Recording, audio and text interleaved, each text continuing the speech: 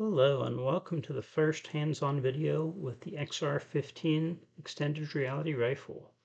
This is a virtual and mixed reality and whatever XR blanket terms you want to use controller that for this current version will link a Quest 3 controller over to a immersive game control interface.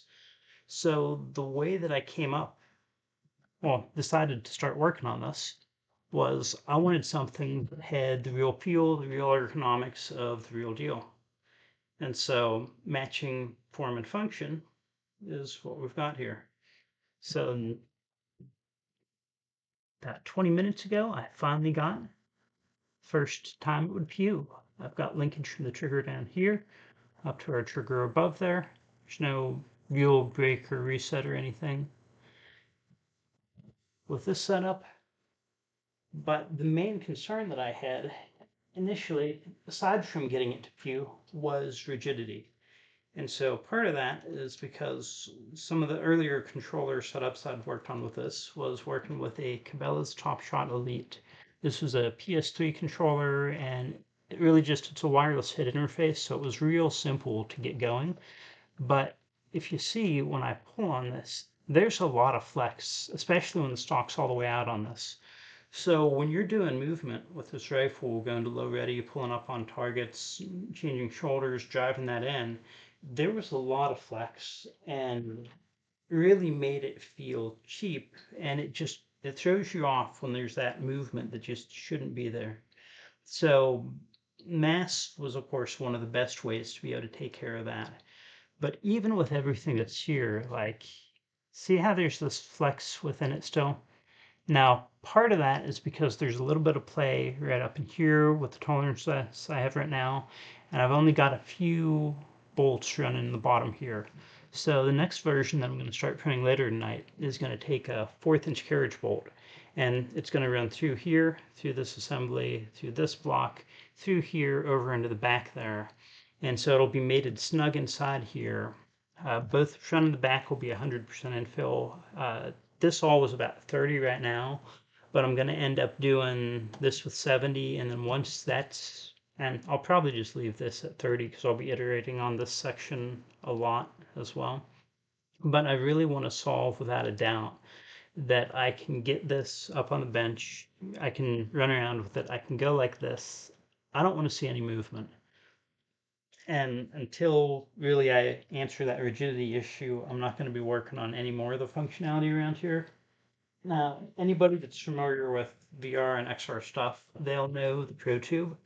And that's really one of my main complaints with the ProTube, aside from not having a rail up front that I can grab on or having here to grab on, is just there's not rigidity in the same sense here that I can pull and there's all that movement that's there. Uh, One of the other stocks, which not as common, but I've been talking to the guy online that designed it, super cool guy, but it took additional metal supporting on the Blobworks stock as well.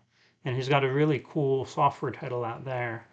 But and just by the design of it, of these small areas, that once you add the handguard onto anything, mine included at this point, and you've got a lever that's up here. So it multiplies those forces, especially if you're out here grabbing real far out and pulling on that with force.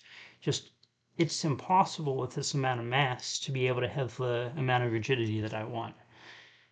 And so that is how we've gotten to this point. So I'll be printing out another round of all these later on tonight, running some stuff through there, working on getting rigidity solved on that. As far as function updates for the XR pistol for anybody that's been following along with us. So I now have magazine state tracking. So if you'll watch this button right up here, when I eject the magazine, mag's out, button goes down, mag goes in, button comes up there. So we've got this right here that senses when the mags in or out. Still, at some point I'll end up making the dummy mags, but easiest testing with real ones for now, because one less thing to design. So this goes here. There's a spring underneath here that puts that force up. Connecting rod up here that runs to the back and then pivots on this. So that whole setup, mag goes out, this comes down, and right like that. So we still have from before our weapon light. Those are so satisfying to see. And then we've got our slot back here. I forget if it was in the last video, so that you can have the same cable tie there to make sure no chance at all of that going anywhere. So I'm still working on iterating around getting the slide release and then slide rack after that on here. I just wanted to get some trigger time on this, make sure everything was feeling good instead of juggling a ton of things at the same time. So there's the updates.